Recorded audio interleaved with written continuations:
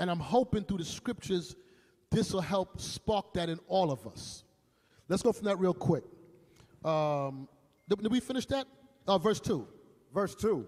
As a nail sticketh fast between the joinings of the stones, so does sin stick close between buying and selling. It says, as a joint sticketh between stones, so does sin between buying and selling.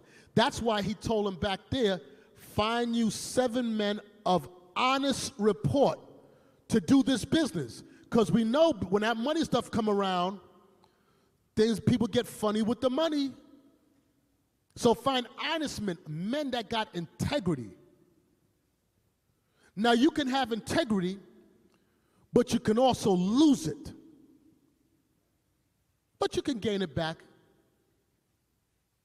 You can lose it when you lose focus on what your core values are.